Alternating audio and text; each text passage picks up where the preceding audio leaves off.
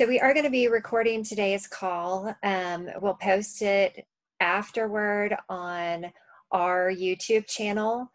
And also WCTV has requested access to the recording to air on their station at a future date and time yet to be announced. So just wanted to let you all know that up front.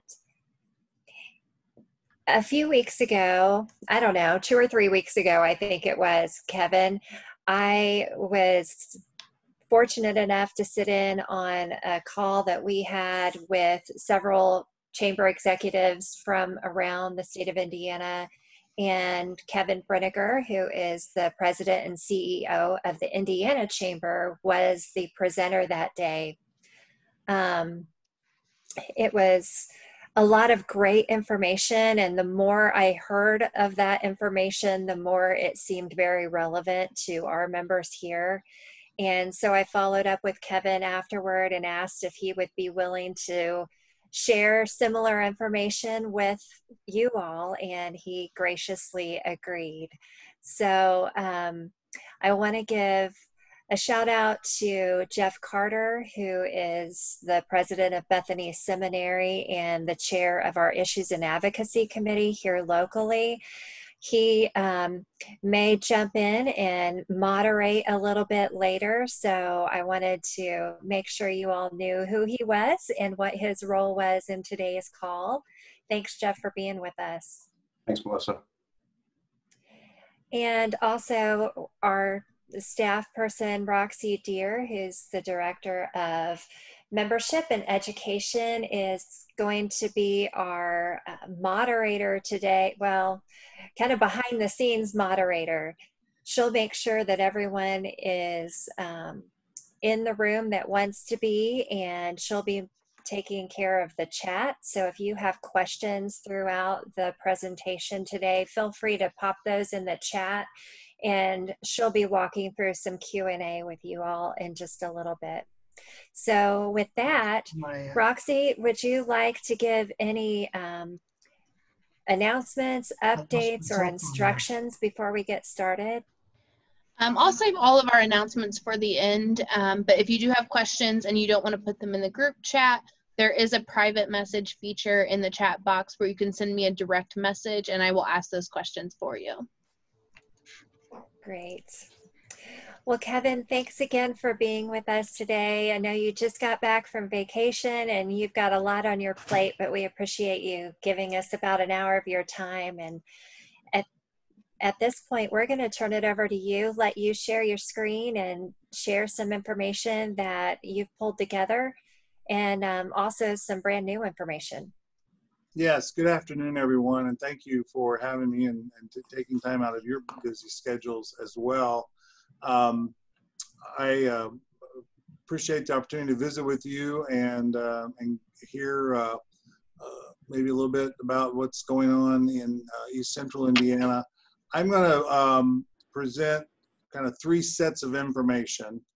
The first is an update from Washington on what's going on with, or isn't going on with Federal Relief Act, what we're referring to as the Phase 4 bill, the CARES Act, which you've probably heard that term by now, which passed in March, was considered the Phase 3 bill, and there's been a lot of expectation and anticipation that there would be a Phase 4 bill, but it's kind of gotten bogged down as this one's become more difficult to negotiate between Speaker Pelosi and the majority Democrats in the House and Senator McConnell and the majority Republicans in the Senate, as well as the White House has been very involved as well.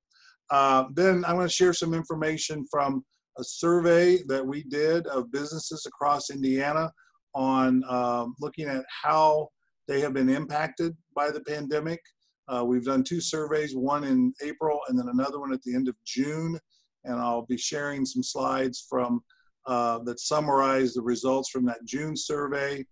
And then the third item I'll have is some slides on a snapshot presentation. The Indiana Chamber has a long-term economic development action plan called Indiana Vision 2025 that has been our guiding star since it was first released in 2012. And in the odd numbered years, we produce a comprehensive report card that compares Indiana to the other 49 states and to ourselves over time. We've got several different data points on how we're doing relative to the goals that are in that plan. This year is obviously not an odd numbered year, but we decided to do what we're calling a snapshot report that compares our performance on some key metrics to our 4 surrounding states, as well as to 5 competitor states that we've identified that have similarities to Indiana, either in manufacturing, orthopedics, or other areas. So those are the 3 things that I'm going to do during our time together today. So let me start with a federal update rather. Back in May, I believe it was, the House passed a piece of legislation that they always have nice acronyms for these things, whether it's the CARES Act. This one was called the HEROES Act, and it contained some $3 trillion in additional federal aid, much of that directed to assist states and localities, particularly states that maybe weren't well managed fiscally and had large pension liabilities and other financial difficulties. The majority Republicans, Senator McConnell, and our 2 senators, Senator Braun and Senator Young, said, you know what, that's too much additional spending. We think that there needs to be a supplemental bill to go beyond the CARES Act, but we're thinking more in the terms of $1 trillion, which obviously is still a huge number. So they came up with their own version, and it was called the HEALS Act, H-E-A-L, like heal a wound, not the heel of your foot or your shoe. And it was at a much lower level in terms of financial aid and many, many provisions that were different than what the House came up with. The original thoughts were that the 2 sides, they would have some tough negotiations to do, but that they would reach an agreement before the August recess. That recess has come and gone, and they're still negotiating. And in the meantime, as you probably know, President Trump saw that the negotiations weren't gaining much traction or going anywhere. And so he said, well, I'm going to issue an executive order and do some of the things that are my priorities that I think I can do with through an executive order. And the main component of which was to extend federal supplemental unemployment assistance on top of what the states provide, to the tune of what's ended up being, there were some different interpretations between the White House and they're using FEMA money, believe it or not, federal emergency management money, to provide this, which is limited to, I believe it's $44 billion.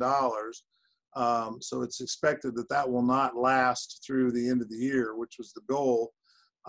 But instead of the $600 supplemental benefit per week that was in the CARES Act, which expired at the end of July, the executive order provides for $300 additional supplemental assistance, and that will be retroactive back to July 1. But it will take some time for our Department of Workforce Development to, one, receive those funds and then establish a system to provide that supplement on top of our state unemployment benefit.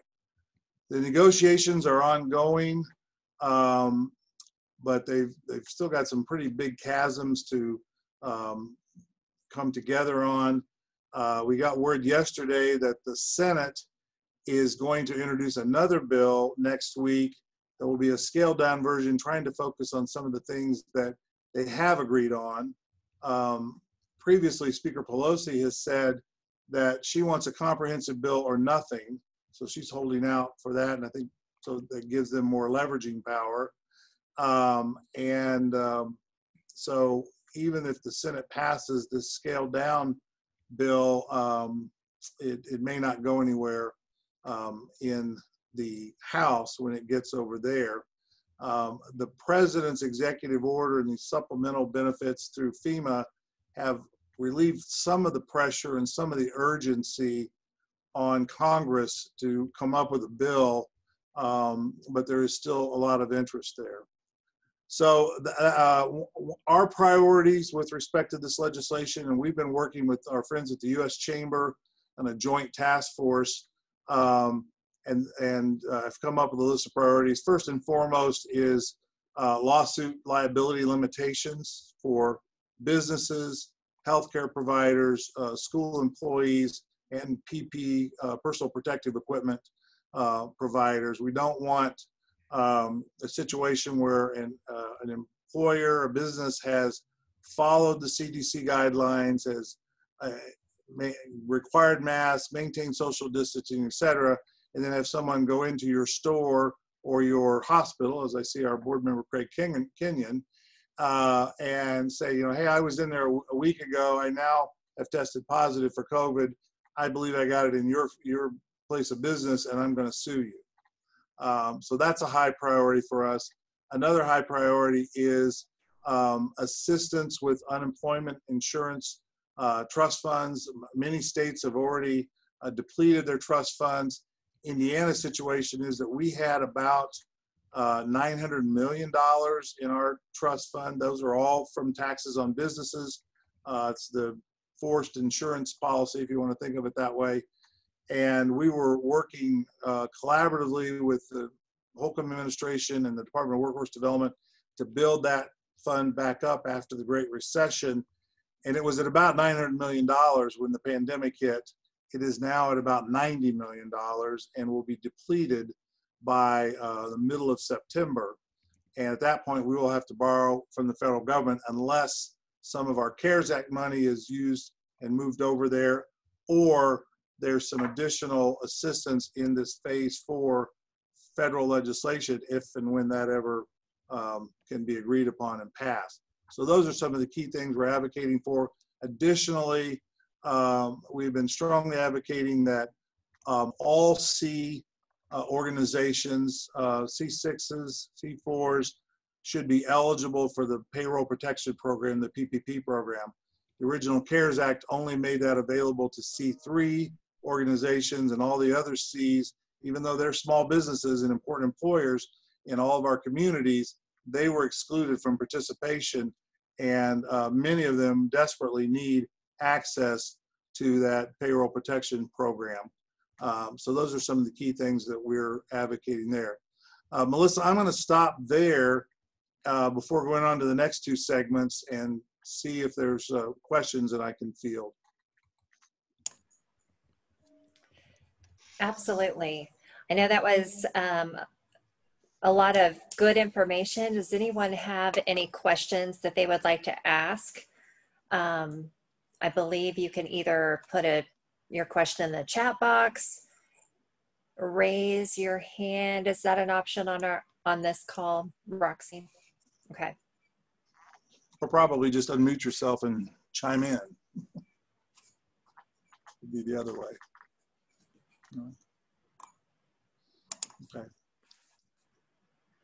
Well, if not, then I'll move on to our employer survey. And what is it? I'm not seeing any questions. Okay. Where is it, Jeff? Let's see. No. Well, Melissa, I'm not seeing the, let me pull it up. Do you all see that now? Pie chart? No, we're not. Okay. Why is that?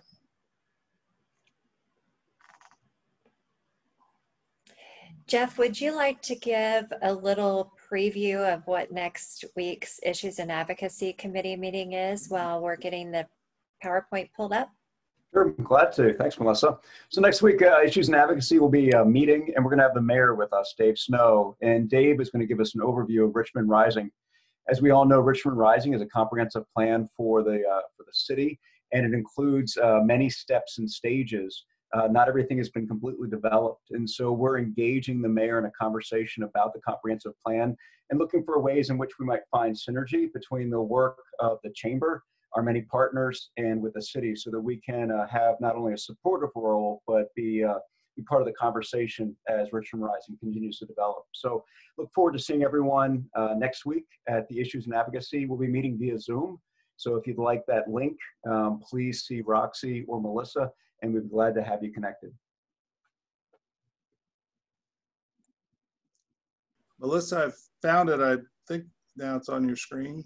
Yes, we can see that now. So okay. I had more choices than would fit on one screen, so I had to scroll down to find I have that problem often.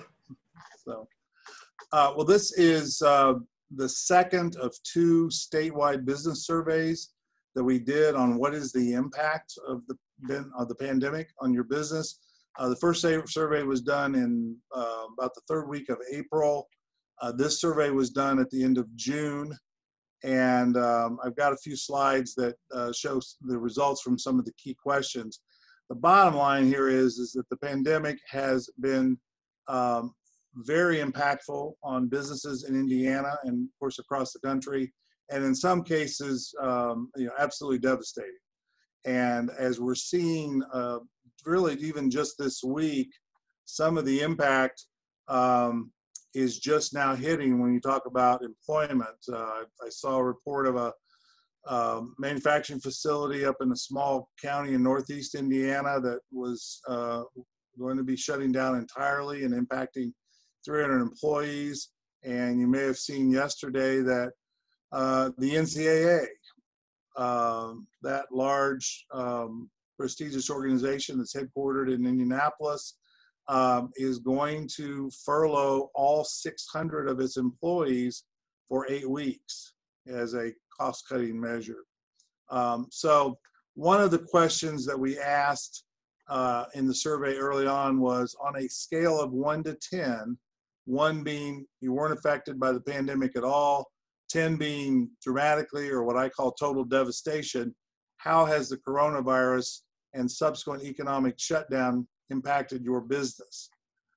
In our first survey in April, the average number response to that question on, again, 1 to 10 scale was 7.4.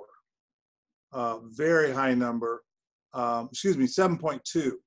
On this one, the average was 6.4. So a little better in June, but versus April, but still very high in terms of the impact of the pandemic on their business operations. Kevin, we're getting a question about how many businesses took the survey. Oh, yes. 1,200 businesses, and they were pretty well spread geographically. I don't have all the demographics in this slide deck, but it was well represented geographically, and the industry mix of the respondents mirrored the industry mix of the state as a whole. But it was a very robust sample size and survey. So thank you. Good question, and don't hesitate to chime in with other things. We asked the question, what specific ways has your business been impacted thus far? 79% said they've experienced revenue losses. 42% said they've had cash flow issues. And again, with the early on when there was the stay-at-home order and restaurants and certain businesses were shut down entirely, you can imagine that particularly those kinds of businesses don't have a lot of cash stored away, so they have cash flow issues. Almost a third suspended their operations entirely, or were required to suspend their operations. 25% said they laid off employees, and only 14% said that there was no or minimal impact, and 4% said the business closed entirely. Kevin, can you talk more about the size of businesses that were that took this survey? Were they all different sizes, or were they all large scale? No, they were all different sizes, and mostly medium to smaller businesses. Thank you. What will be the primary challenge for your business to get back to normal? 36% said personnel. 36% also said, and this was you could choose more than one category. So you see the percentages add up to more than 100%. 36% said customer retention would be a challenge. 33%, a third, said finances. Another 23% said supply chain because their suppliers' operations were disruptive. 14% said excessive government regulation. I suspect that those were businesses that were required to shut down for a period of time during the stay-at-home orders. We asked a question about remote working. It said, compared to working on site, how do you evaluate the productivity of your workforce that was currently or is currently still working remotely? Interestingly enough, 53% said that their workforce was either significantly or slightly less productive than while working at home, and only 12% said that they thought their employees were slightly or much more productive. So there was a bias towards saying that working from home may have been necessary, but they didn't feel that the employees were as productive working in those remote locations. We asked, what long-term changes do you anticipate for your organization? And this was a real eye-opener. Particularly the first bar there, 62%, almost 2/3, said that they will be changing their business model to adapt to what they expect to be the new reality post-pandemic. A third said that some or all employees will continue to work remotely. 22%, nearly a quarter, said that they will reduce their number of employees. Their employment levels will not be as high post-pandemic as they were before. 14% said that they're going to reduce the physical space required to operate their business because of remote work. And then others said they're going to increase the amount of physical space they need to account for expectations and requirements on social distancing. So,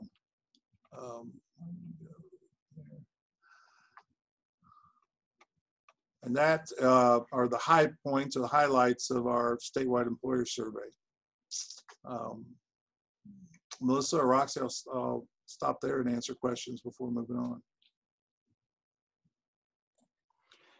So Kevin, what were the measures for productivity? Is that qualitative, quantitative? Is it more or less impression of employers on whether employees offsite, onsite were more or less productive? Well, I'm sure it varied by employer. In some places where they gather metrics, they could use objective measures, but I'm guessing a lot of it was subjective. The employer's belief or impressions about how things have worked out and how more or less productive employees have been working remotely versus in the regular work environment. Thank you. Other questions for Kevin? Yeah.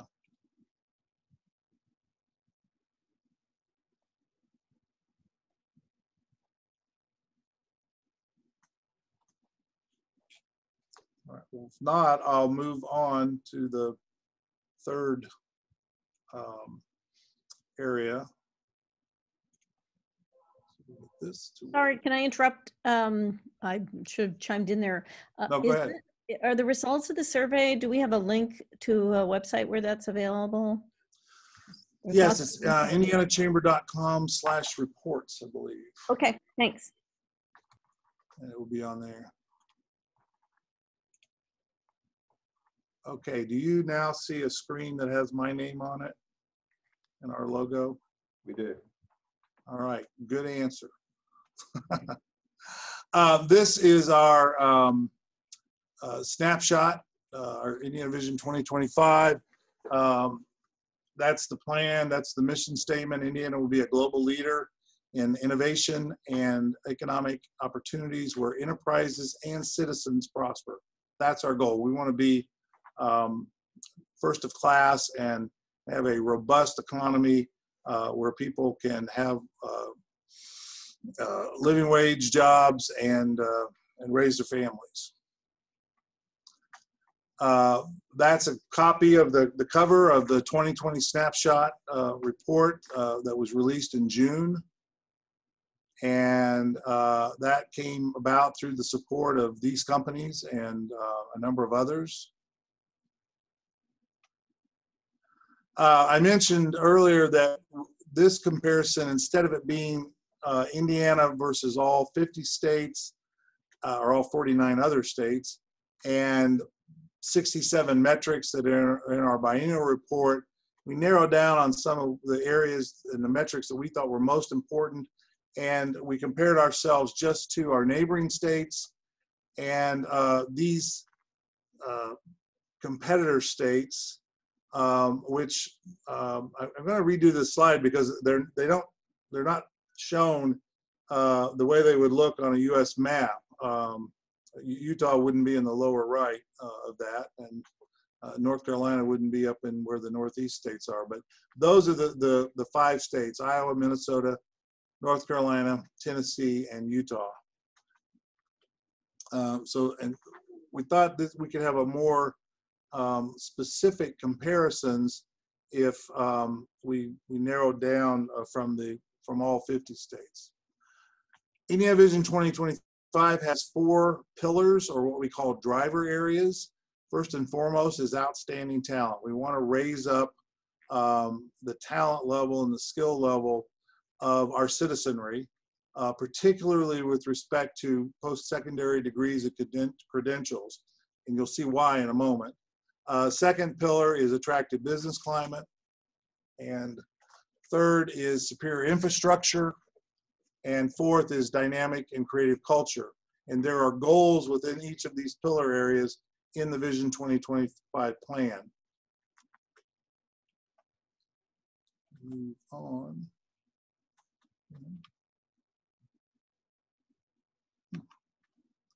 Well, there we go. Wasn't letting me advance there for a moment. In the area of outstanding talent, the percentage of our population with associate's degrees or industry recognized credentials ranks 38th out of the 50 states. The percentage of our population is bachelor's degrees is 39th, and the percentage of our population that has not even earned a high school diploma puts us in the bottom third of the states.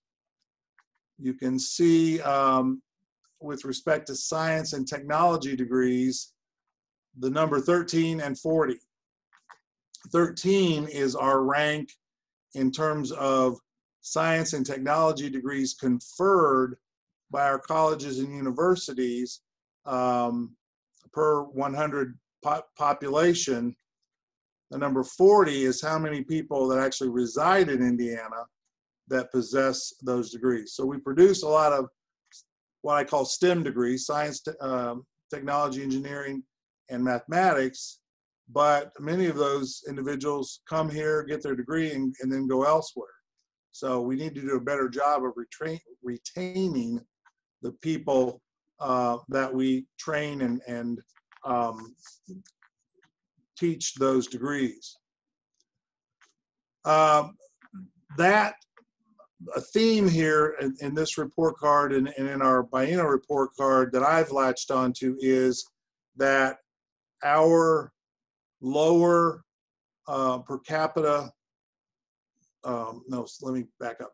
Our lower post-secondary attainment compared to other states impacts negatively several of the other metrics in our report cards. One of which is per capita personal income.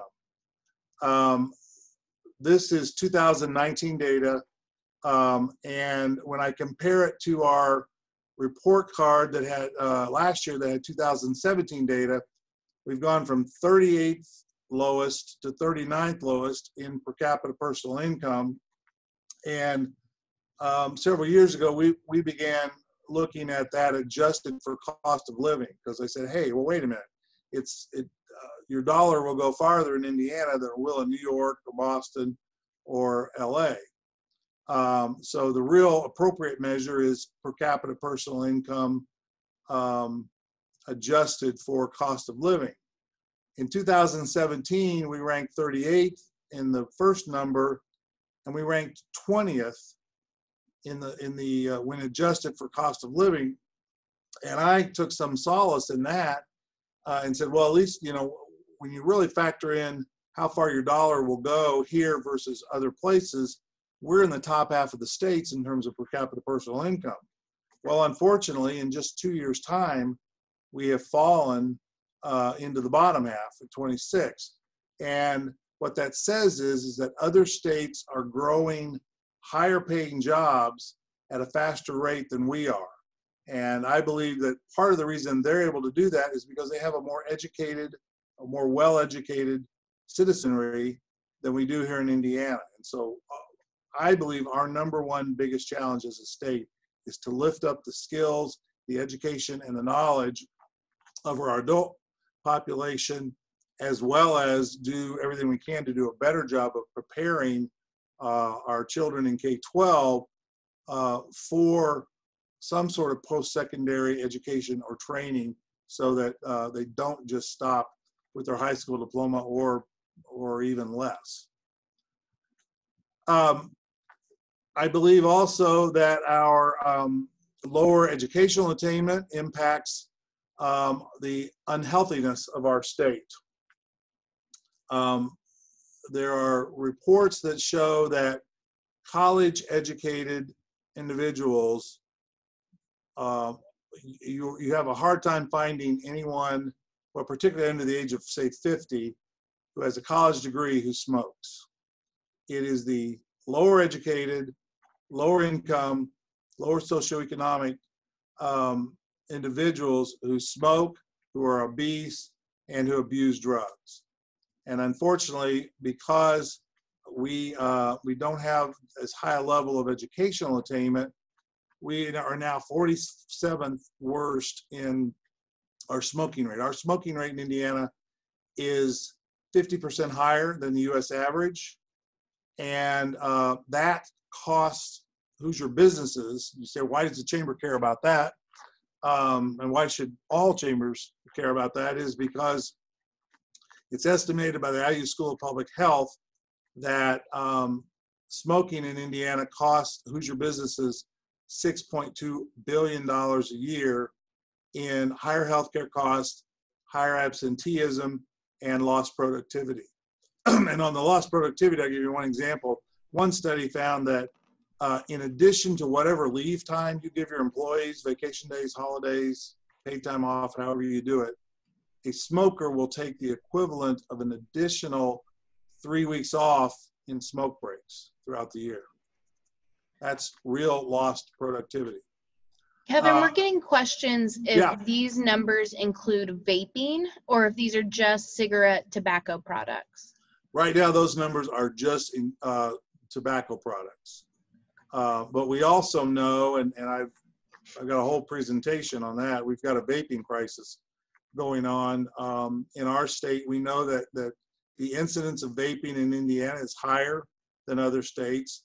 The vape shops and the proponents of vaping products will tell you that vaping is a step down from cigarettes and a step towards quitting altogether, but the data don't back that up. There are more people who go from vaping to cigarette use than from cigarette use to vaping. And it's really become a problem in our schools, and it does not match up very well with the coronavirus, because we already have research showing that people that smoke and people who vape tend to get more ill and have more deaths than people that don't, because of the impact on the lungs. Our obesity rate is 50% higher than the #1 state, and our rank has gone up. On the drug-related deaths, we have made some progress. We've actually seen since the last report card 2 years ago, a 25% reduction in the number of drug-related deaths per capita per year.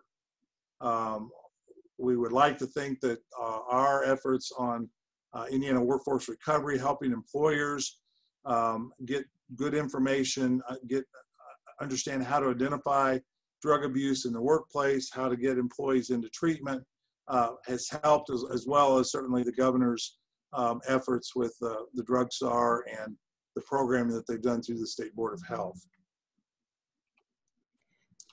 So how do we compare to these our neighbors and our competitive states? Well, looking at superior infrastructure, there's a concern here with respect to electricity prices. We have, at the turn of the century, we were about 5th or 6th lowest in electricity prices, and we're now 31st and rising. Much of that is because of either EPA required shift away from coal burning plants, or some of those plants were just naturally reaching the end of their useful lives and needed to be replaced. But in the process of replacing them, the natural gas or the renewable energy facilities, the cost of constructing those has gone into the rate base and caused our electricity rates to go up. The Indiana Chamber Foundation currently has an energy study underway to look at why and how has this all happened, and what can we do to bend the curve of electricity prices in the future, and what's the appropriate mix of fuel source going forward. And we'll be releasing that study and sharing it with the General Assembly with some policy recommendations later this fall.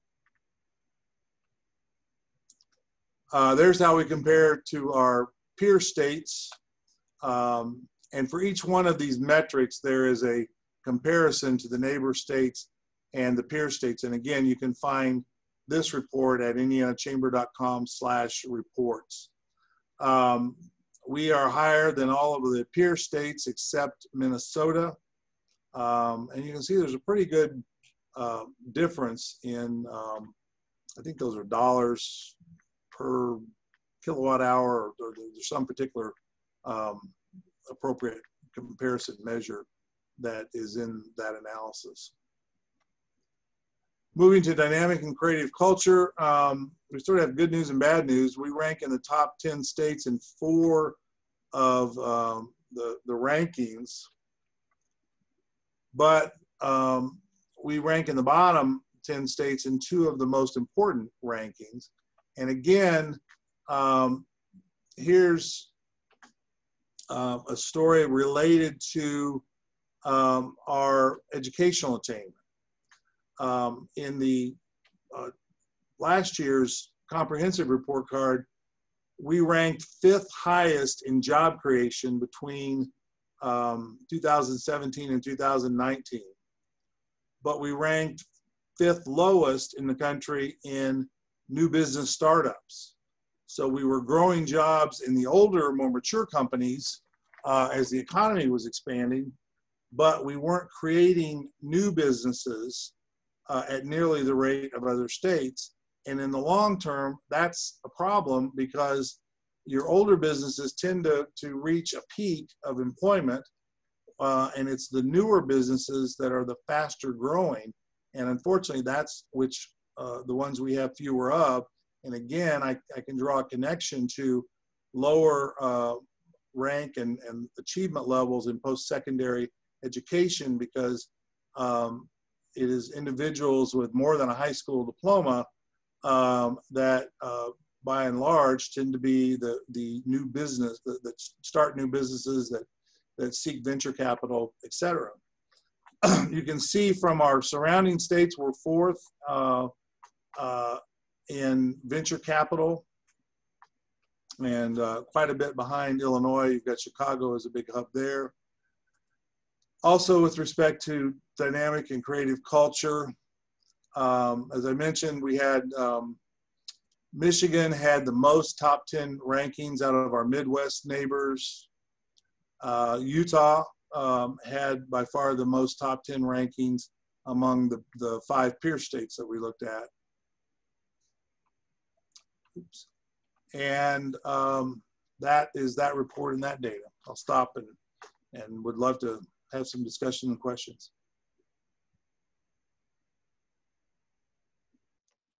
We have a question from Craig Kenyon. Those initiating urban flight are eyeing the Midwest. The #1 question to the local realtors is, do you have broadband? Are there current initiatives to expand broadband in Indiana?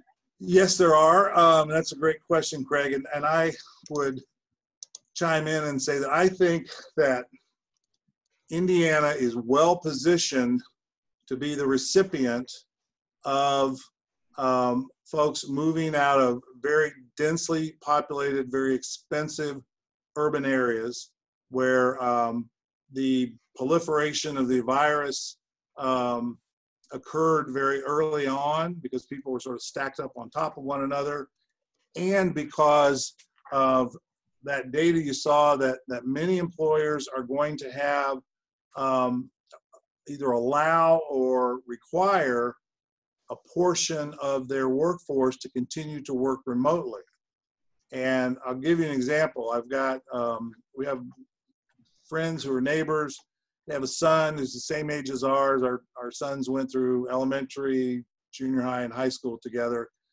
He's brilliant mathematics kid. He is working in Chicago, or was, had a small apartment with 2 other roommates in the cool area of Chicago, somewhere near Rush Street, I'm told. And when the pandemic hit, all 3 of those young men were sent home to work at home. Problem is, this apartment was so small that they had 1 table to work on. And so our neighbor's son came back to Noblesville, where we live, just north of Indianapolis. And he worked at mom and dad's house because they had much more room. And after a month or so, he declared to them, I'm not going back to Chicago. The company's going to let me work remotely for what they pay me and for what I was paying just for my share of the apartment in Chicago. I can get a bigger, nicer apartment that will have an extra bedroom just for that I can set up as an office. And I've heard other stories of friends and colleagues I have that have children in New York that are coming back to Indiana and realizing that their dollar will go a lot farther, and if they're going to have to work remotely, then they're going to need some additional space in their living quarters to be able to do that. And so I think we're well positioned. I've talked to Elaine Beadle, who is the new director of the Indiana Development Authority. That's taken over the tourism and the outreach, as well as the assignment from Governor Holcomb to recruit people with skills, with talent into Indiana. We know that Illinois, for the 3rd or maybe even 6th year in a row, has lost population. They've had net out-migration. Indiana, the last 2 years, has had net in-migration. And Illinois is one of the places where people are coming from. California last year lost 1 million people in population. They had a minus 1 million, I think it's 1.1 actually, million net out-migration. So I think we're well positioned. But broadband, back to the question, is a key. Because if people are going to work remotely, and they may want to be, out in the country a bit where they can have some animals or a vegetable garden or whatever, but they've got to have good access to reliable, high-speed broadband. The governor, maybe 2 years ago now, reworked the lease on the Indiana Toll Road, and part of that is going for $100 million for rural broadband development.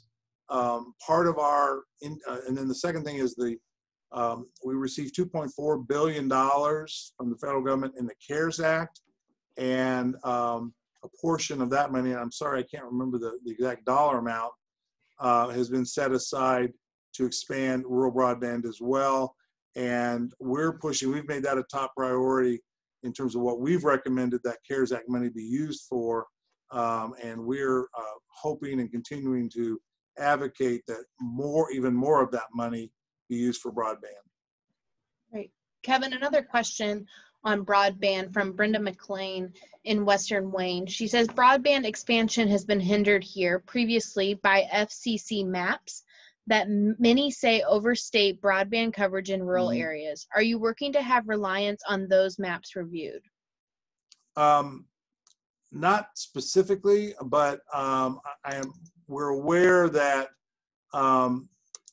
saying there is access to broadband and being able to say that there is access to high-speed broadband that we would all agree is at a reliable or as a appropriate level of speed and reliability are two different things.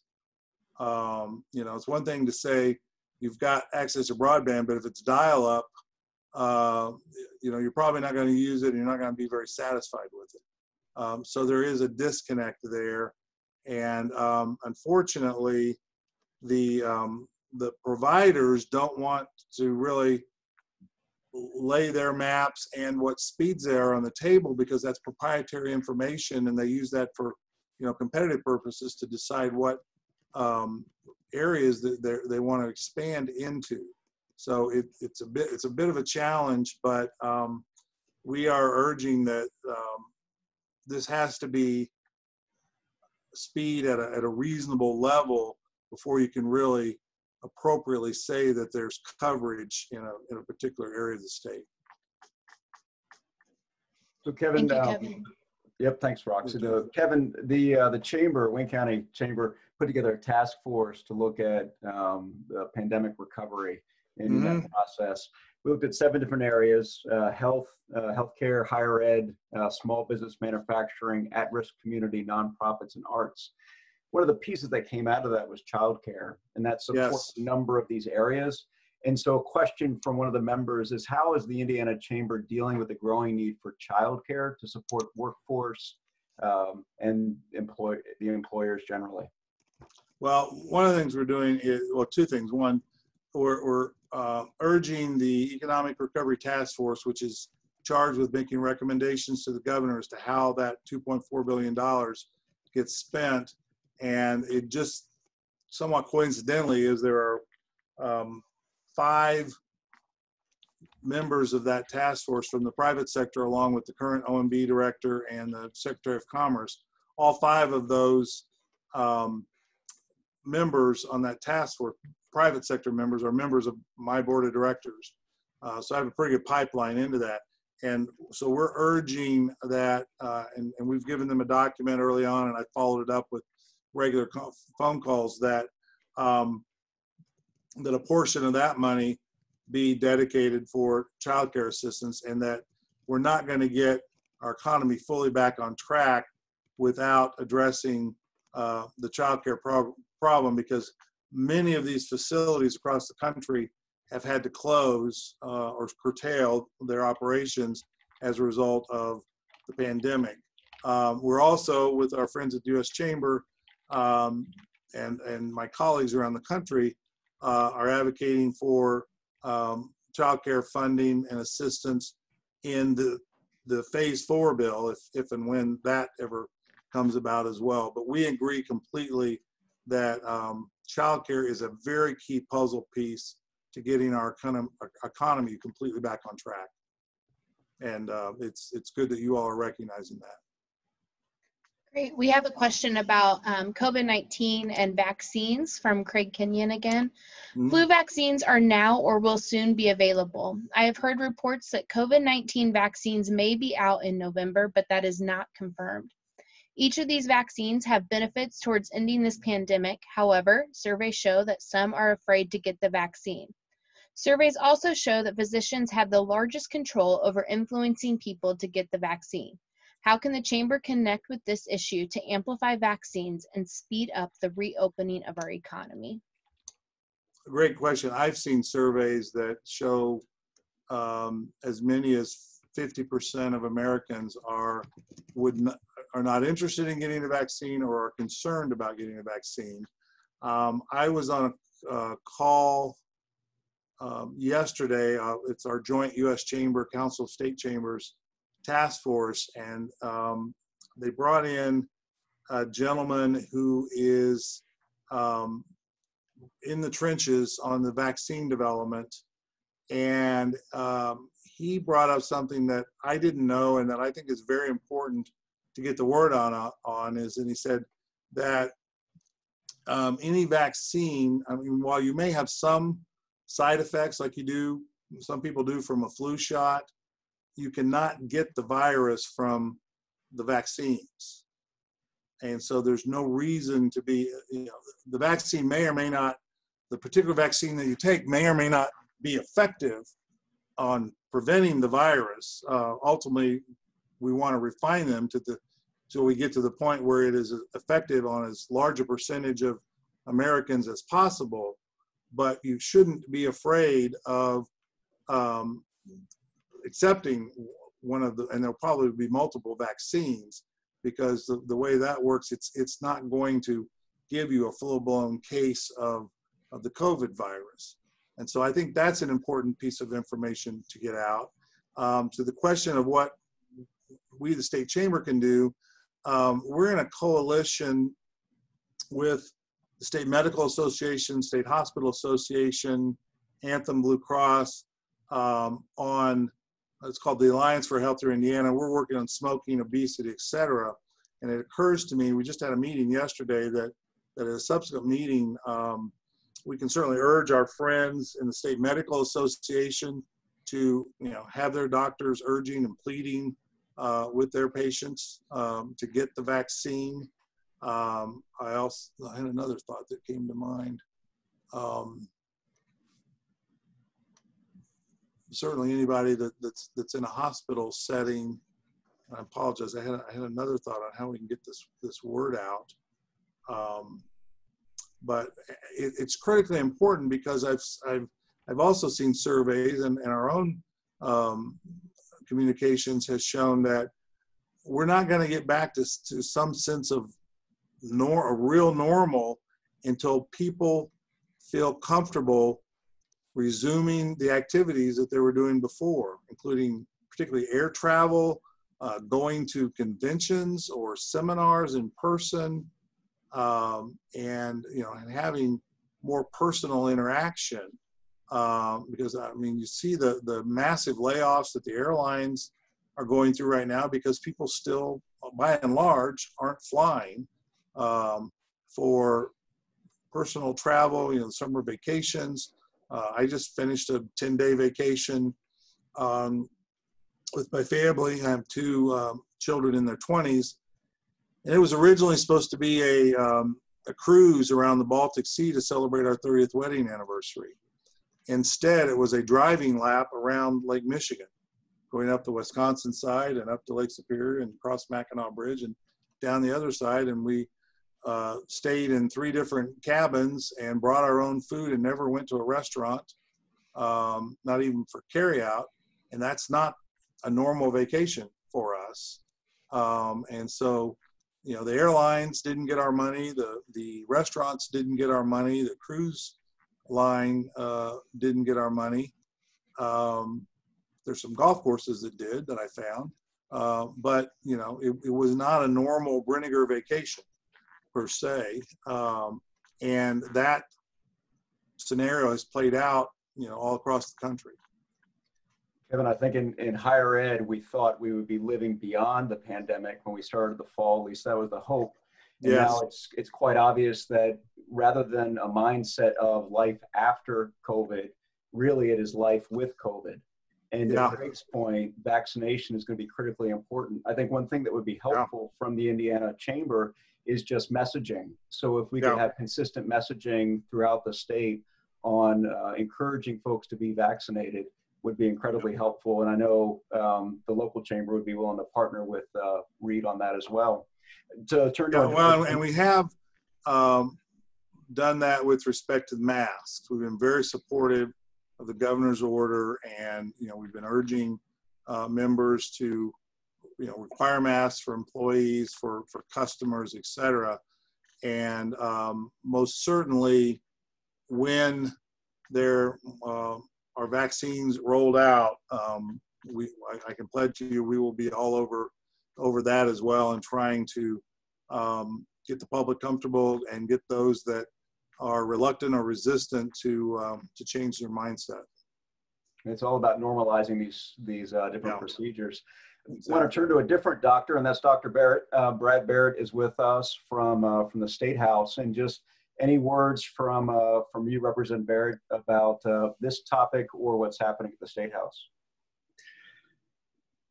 Can everybody hear me? Yeah. Hear you and see you.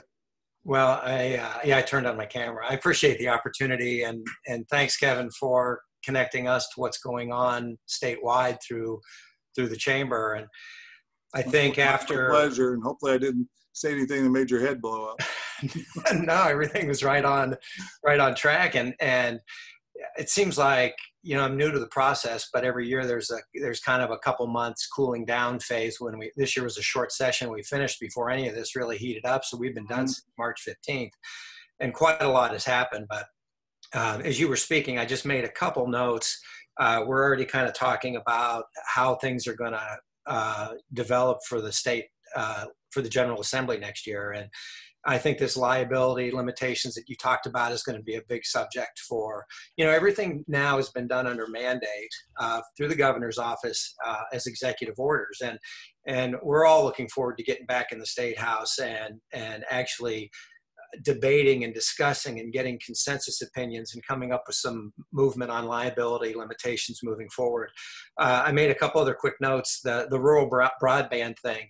The Lieutenant Governor's office has created a position, and I've been in communication with that office. And I think certainly the virtual education and the remote work from home, just these very meetings have put great emphasis on the limitations of rural broadband. And so they absolutely have. And one of the priorities absolutely needs to be, we've got to have high-speed, reliable broadband available to every school in the state, so that there's not an uneven playing field just in terms of trying to be able to deliver virtual instruction. Absolutely. For as long as that's needed. Yeah, it's really exposed that deficiency out in this area. And to speak to Brenda's concern, they did say that they have challenged these FCC maps, that there are companies that had contracts that overstated the ability of their broadband in those areas, and that is all being called out. It's all being challenged. They are setting new federal requirements in terms of upload and download speeds. So I can tell you there is work in that direction. Good. And then I think that needs to be sorted out for sure. Absolutely. And then I think just the final thing that I'll say, because it's not my forum, it's not my meeting, but I think, I appreciate the work that the Chamber's done, because I think, this has been a health crisis, and we've been worried about the health of the community. And if you look at the State Department of Health and my specialty, but it's grander than that. It's the well-being of the individual, and it's the well-being of the community, and that includes their mental health and their workspace and their economic well-being, and all those things are tied together. So I think I'm really looking forward to this next year, where it's really a marriage and a joint effort between the health of a state, of a district, of a community, and the economic well-being. And I think we're finding those things are very closely tied together. Yes, indeed. Great. Thank you, Dr. Barrett, and thank you, Kevin, for all of the outstanding information. I think we've had great dialogue today. Certainly some statistics that we can walk away with and hopefully utilize as we strategize on how we in East Central Indiana move forward, but we're not alone. And the purpose of bringing Kevin on today is really to demonstrate the fact that the local chamber does certain work here in East Central Indiana. But we have great partners at the Indiana Chamber and at the U.S. Chamber, and there's no sense in duplicating what's going on when we can all work together and play off of the strengths of each. And so, Kevin, thanks again for your time and for the work that you all are doing. And thank you all for attending today and posing some really strong questions and comments. Look forward to more discussion next Wednesday at noon in our Issues and Advocacy Committee meeting as we talk about how we move forward with the Richmond Rising Plan. And again, if you would like to join us for that, I know Roxy pasted the link in the chat. And after today, we will be posting this recording on our YouTube channel, and we will send that out to everyone, as well as sharing this with WCTV. And so I'm sure Eric Marsh will enjoy sharing this with the community at large in the coming days or weeks. So Jeff, anything else you'd like to say before we close? No, this has been very helpful and quite informative. So thanks, Kevin. Okay. My pleasure, and hats off to you all for having me, and I appreciate the opportunity to have the exchange and share this information, and particularly hear what the priorities are and the challenges are in your area of the state. You've reinforced some important things as far as childcare and broadband, that we will carry that message to the state capitol. All right. Have a great afternoon, everyone. Thank you. Thanks, Melissa. Bye.